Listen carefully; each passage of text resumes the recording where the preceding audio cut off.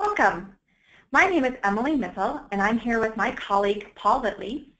Today we're going to be discussing considerations for third-party reprocessing of single-use medical devices. Reusing single-use devices that have been safely reprocessed by a third-party reprocessor can enable healthcare providers to maintain high-quality patient care while saving on costs and reducing medical waste.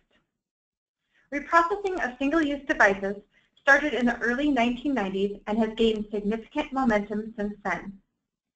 Validated functionality testing must be paired with validated cleaning, disinfection, and sterilization processes to ensure safety and compliance of regulatory requirements. In this webinar training session, it is appropriate for design teams, quality assurance and regulatory personnel, and anybody interested in learning more about single-use device reprocessing. The knowledge gained from this presentation will aid in the safe and effective reprocessing of single-use devices.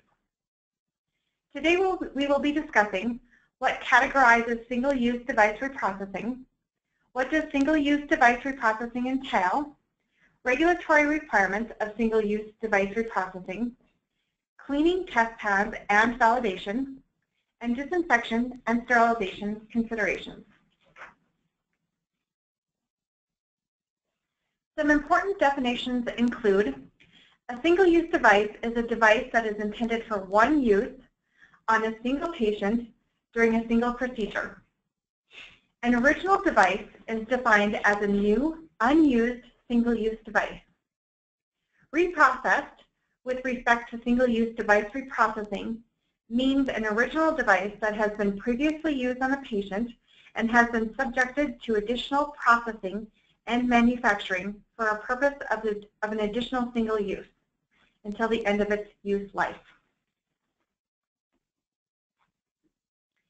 Various categories of devices that are commonly reprocessed include non-invasive skin contacting devices, non-electrical invasive externally communicating devices, and electrical invasive externally communicating devices. Examples of non-invasive skin contacting devices include pulse oximetry probes, compression sleeves, EKG and ECG leads, blood pressure cuffs, and pneumatic tourniquet cuffs.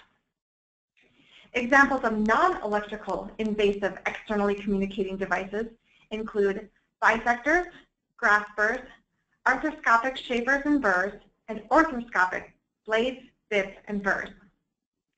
Examples of electrical invasive externally communicating devices include electrophysiology catheters and cauterizing devices.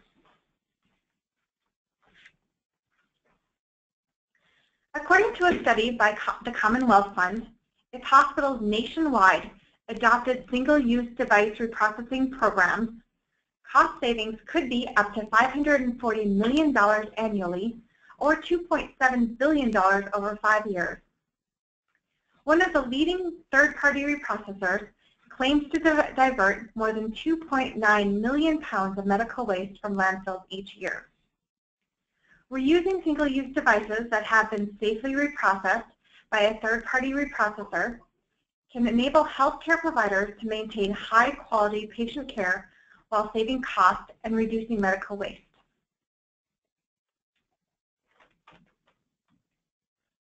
The reprocessing cycle or model for single-use device reprocessing typically follows a cyclical path. In this model, devices are collected from the healthcare facility after use and transported to the reprocessing facility. The devices are then sorted, cleaned, and identified.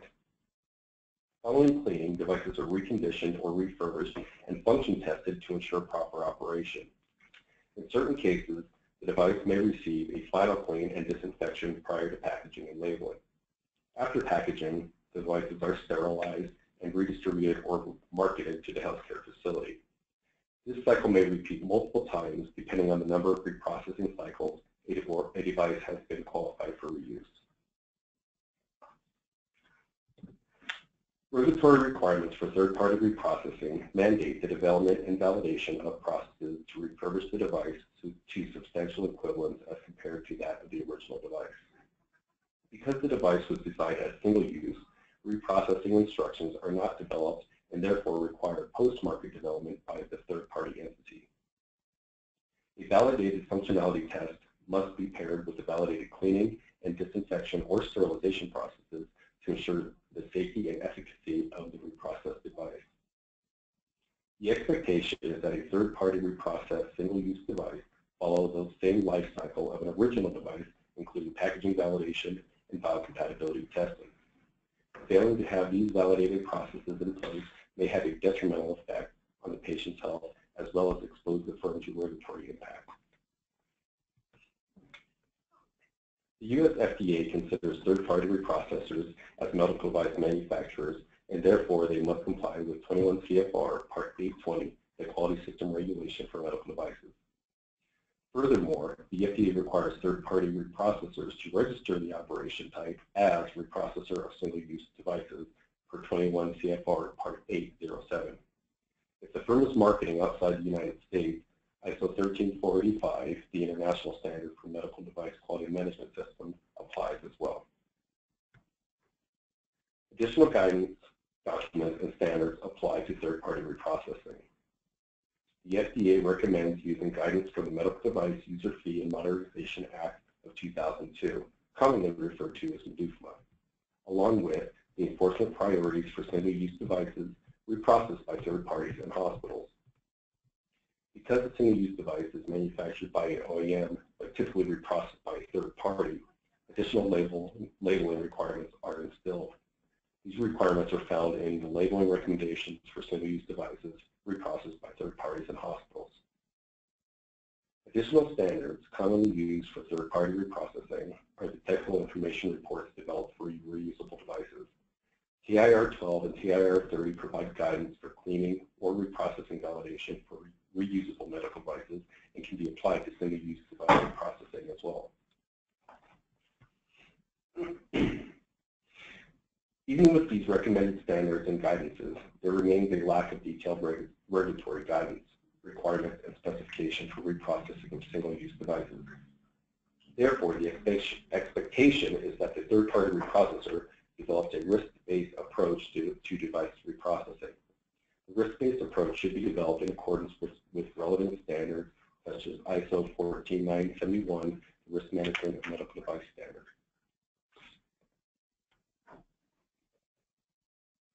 A variety of single-use devices are considered to be reprocessed safely and effectively.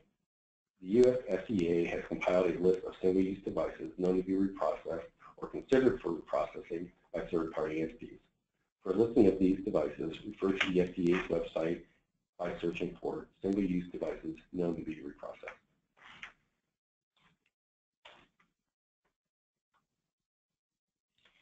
There are many steps to consider for reprocessing single-use devices that need to be assessed and validated.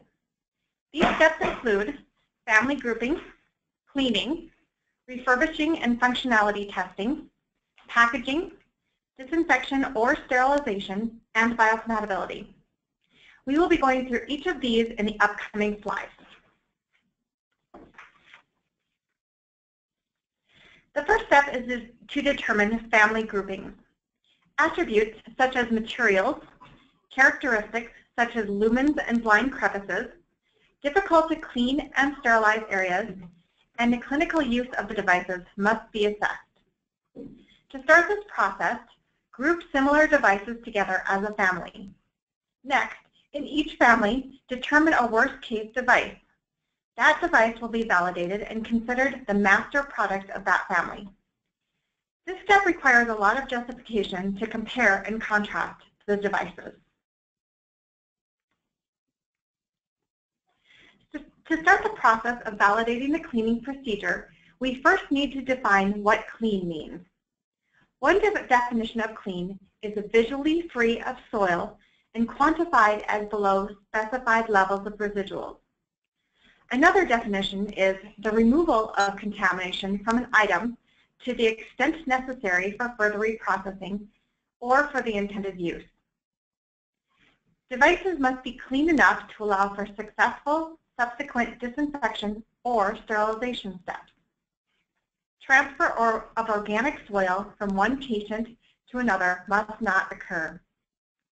Devices must be cleaned appropriately between patient use to prevent accumulation of residual soil and the development of biofilm after multiple cycles.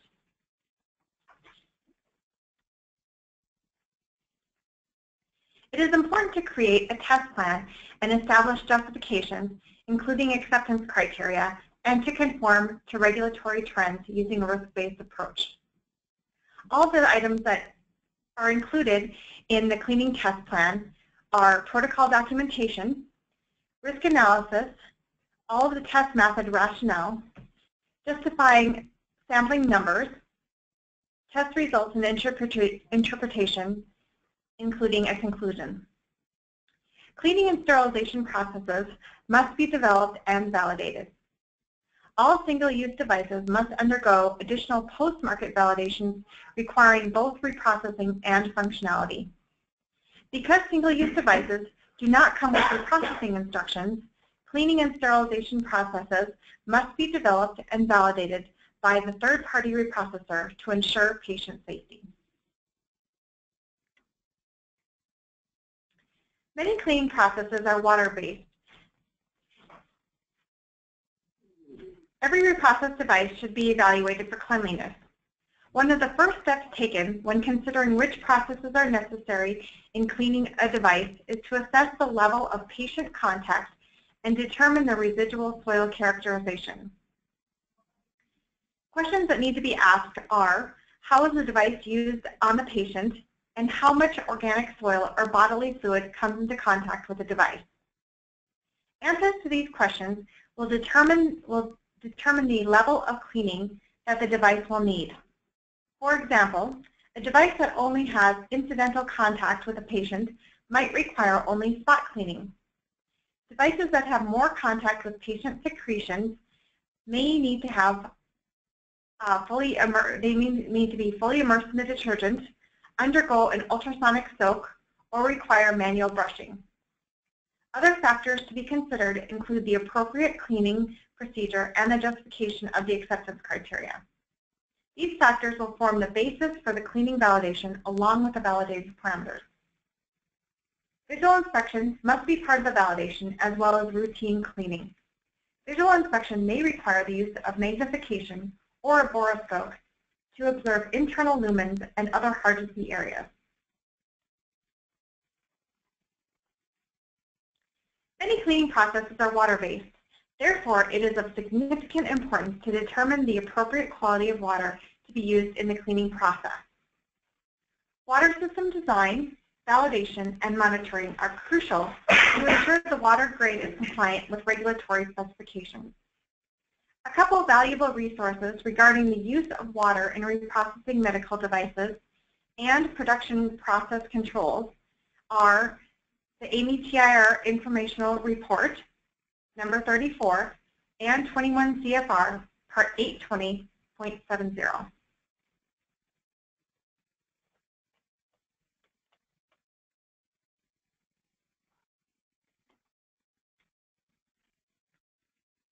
Reprocessed single-use devices must remain substantially equivalent to the performance of the original device.